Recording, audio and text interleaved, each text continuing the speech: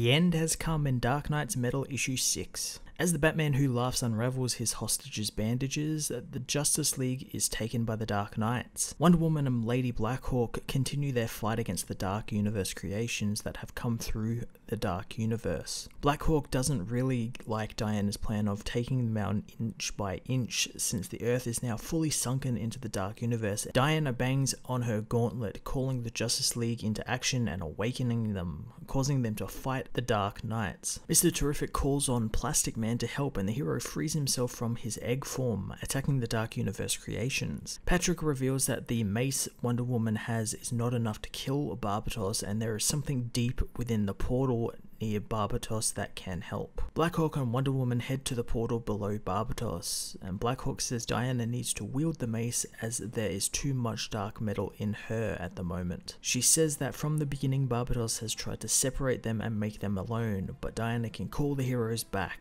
Holding her lasso and giving the other end to Lady Blackhawk, Diana plunges into the portal, where inside she finds the monstrous Carter Hall crawling to the top of it. Carter crawls from the portal after seeing Kendra is alive. Barbatos attacks him for betraying him, saying that the Dark Knights have conquered the world and the multiverse. The Ultima Thule arrives, complete with Batman from across the multiverse, Cyborg, and Raven. As Diana dives into the molten portal, Kendra tries to talk with Carter, telling him who she is and the history they have shared. Because of this and Wonder Woman diving into the Forge of Worlds, the Forge reignites and the 10th metal armored Wonder Woman, Superman, and a newly de-aged Batman arrives back, as they try and get Cyborg to bring the Ultima Thule around to them so Batman can stop Barbatos. Doing so, the ship is destroyed by the Bat God, who attacks them with his Joker dragons. Riding one of the dragons, Batman helps Aquaman and Green Lantern, giving them some of the 10th metal armor as well. As the heroes are all freed from the engine by Dr. Fate, Green Arrow, and Nightwing's team, Carter Hall regains his own humanity, using his monstrous form to attack Barbatos, who calls on the Batman Who Laughs to enact the final plan. In his own cave, the Batman Who Laughs sets up his hostage, the Over-Monitor and the Monitor Brain, getting ready to destroy the entire universe.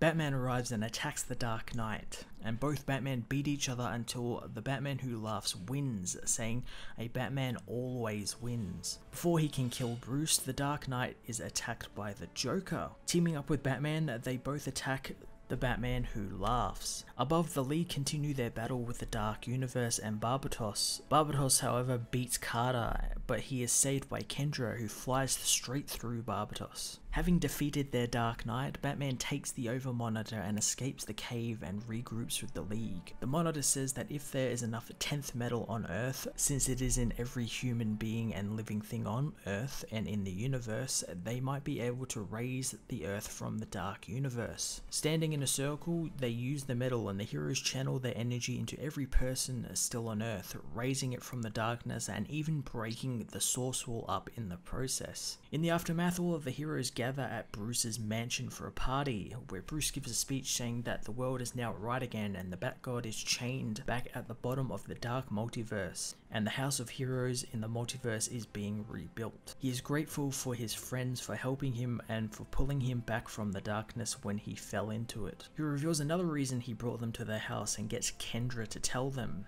Kendra stands and reveals that Carter Hall survived the ordeal and he will live, but he is currently resting. But before he rested, he wrote one last time in his journal, detailing the future and what is in store for the heroes, including many long dormant dark forces being reawakened thanks to what happened on Earth. Bruce says that with the source wall broken, it's revealed their world to forces from outside their universe, and they need to be ready for what comes after them, meaning they need to strengthen the League. Before they face what's coming, however, Bruce wants them to enjoy the night, revealing that Damian and John are playing rock music in the hall next door to all of the other heroes who join them. During the party, Bruce pulls Diana and Clark aside, taking them to his private study where he wants to show them his plans for the Hall of Justice. Dark Knight's Metal issue 6 was a fantastic action-packed issue of this balls to the wall event that had some awesome ramifications spin out of the Justice League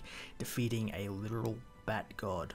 I really loved that while it was a Batman-centric story at its core, with all of the aspects coming from Scott Snyder's Batman series as well as Grant Morrison stuff and a bunch of other stuff, every hero got a moment throughout this event, and really it ended with everyone being the savior and not just one person, not just, Batman being the savior. It was like a group effort, which I found very cool. The ending also teased some future events that sound very fantastic, like the Lanterns fighting the Dawn Stars, which we've seen teased in Hal Jordan and the Green Lantern Corps, Atlantis rising from the ocean and the ramifications that would have, and the Justice League opening its ranks and setting up the Hall of Justice. Dark Knight's Metal was an awesome ride, and I can't wait to see what No Justice delivers to the DC Universe and whatever else Scott Snyder has in store for us. I'm going to give this issue a 10 out of 10. Hey everyone, thanks for watching my newest video. If you enjoyed it, you might also like to check out my other reviews here on my channel. You can also follow me on various social media platforms like Twitter by searching Matt_FOS,